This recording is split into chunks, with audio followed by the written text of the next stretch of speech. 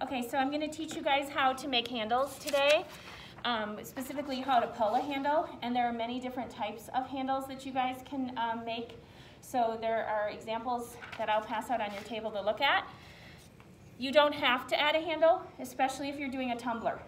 The tumbler has a tapered or narrowed in end, so it fits your hand well. If you have a big wide cup like this, that's uncomfortable to hold. Also, the reason we have handles is to keep our hands away from the hot liquid. So it's up to you if you want to add a handle, but if you have a mug form, I really recommend you do that. So when we add handles, we do it at the leather hard stage. The clay is wet, so the most important part about adding a handle is after you slip and score the wet handle onto the leather hard clay, you need to spray it with water and wrap it in a plastic bag at least overnight. So the leather hard clay already shrank and the wet clay didn't. So if you just stick it in the kiln room, it'll either come apart right before firing or during firing.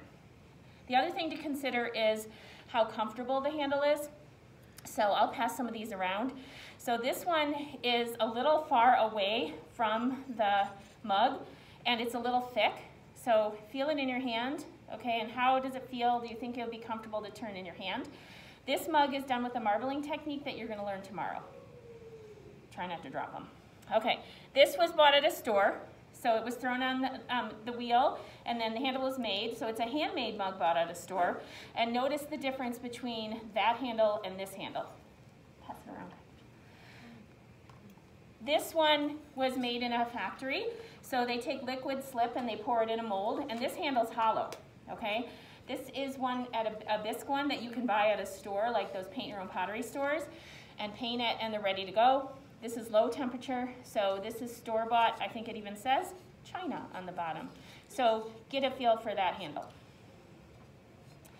Also, it's important that your handle doesn't go above the rim. Okay, now if you want to make a decorative one, that's fine. But if you put the handle above the rim of the cup and you go to put it in the dishwasher, more chance it'll break. And then also we have something called ergonomics, how things feel in your hand. And if you have a handle go above the rim, that can be uncomfortable too. You guys can just set them on the table once you're done passing them around. So the tumbler can have a handle. This handle didn't finish. They stopped it. You could do something creative like that, but you're not required to make a handle. So I'm going to teach you guys how to do that. So when you make a handle, you need your leather hard cup, and it needs to be ready to go. All smoothed out, all trimmed like I showed you how to do, all ready to go. If it's past leather hard, almost to bone dry, you can't add a handle, okay? So if it's really floppy and wet, you wouldn't be able to put the handle on. You'll see why in a sec. And if it's too dry, you can't put the handle on because it will separate. So you want a nice leather hard cup with a smooth, even rim, a bucket of water, slip, and clay. The clay needs to be nice, soft clay. So when you're getting the clay out of the green bin or the fresh clay, make sure it's really nice and soft. So it's depends on how big. If I was doing this for a pitcher, I would need more clay, but I would say about just a handful of clay. And then what you do to start is you kind of roll it into a sausage shape, hot dog kind of sausage shape like this. Then what you're going to do, if you can't see, get in a spot you're going to see, is you literally will take the end of it and you're going to slap it on the table a few times and turn it to kind of flatten it into shape, like that. Okay, so we're going to hold with your non-dominant hand, mine's my left hand, over the bucket of water.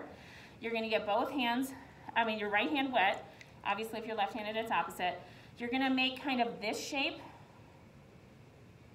not a round shape, and you're going to take it and you're going to gently pull on it. And you need the bucket of water because it'll stretch it. I wasn't kidding. It's early, so you're not giggling, but it looks gross, right? So you turn it and pull it. The reason we do this is because it will be really flexible. You're adding a lot of moisture to it. If you just rolled out a coil and bent it, it's going to crack and it's going to be uncomfortable. So when you pull a handle, you're adding a lot of moisture to it and making it nice and smooth. Now, you don't want it round. So that's why we made this kind of shape with our hand. And you don't want it too thick. So I'm pulling, and when I get to the base, I kind of release so I don't pull it off.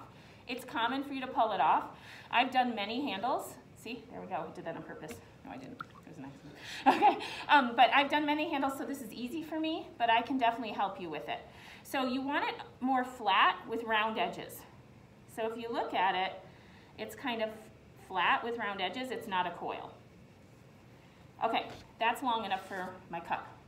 Then what you'll do is you can take your needle tool or your scoring tool and you're going to cut it at a 45-degree angle.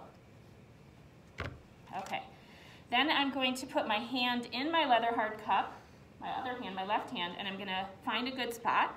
I think the best spot is the seam where you put your cup together, and then you're going to turn it upside down and hold it with your thumb and fold it over. And you're going to test it. Okay, and what I mean by test it is it above the rim? Oops, it fell. I'm trying to show it on the video camera. So is it above the rim? And can my hand fit in it? And remember, our clay shrinks 11 to 14%, so you have to allow for shrinking. So you might need to adjust it to see if your hand can fit in it. So right now, I'm just measuring, okay? Then I'm gonna take my handle off, and I need to slip and score it. If you don't slip and score it, it will not stay. If your slip is drying out, you can just get a little water and add water to it. So I'm gonna slip and score, where's that seam? Where I'm gonna basically be putting the handle.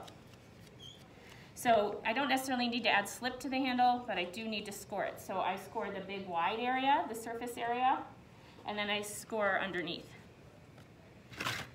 Okay, so again, hand in the cup, hold it upside down, like this. Don't put it end to end. There's not enough surface area and your handle won't stick. So we have this big wide area with surface area, that's what goes here. I push down with my thumb. Now I want to make sure it's straight. That's why I'm holding it upside down like this.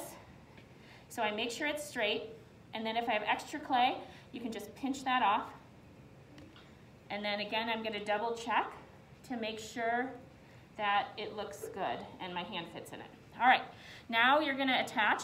So some artists take a stamp, some artists just do what I'm doing. You want to smooth the inside too.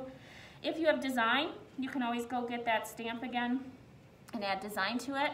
So now I can check that it's not crooked, make sure it's straight, look from different angles, and then I do need to put some clay in this top part right here.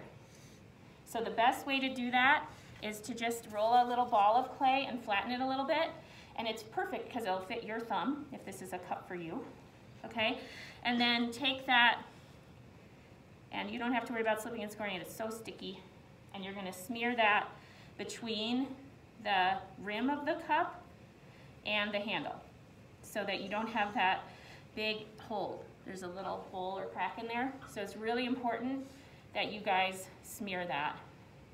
You want to smooth this a lot. I'm not going to take the time and make you watch me smooth this whole thing, but you want to do a lot of smoothing.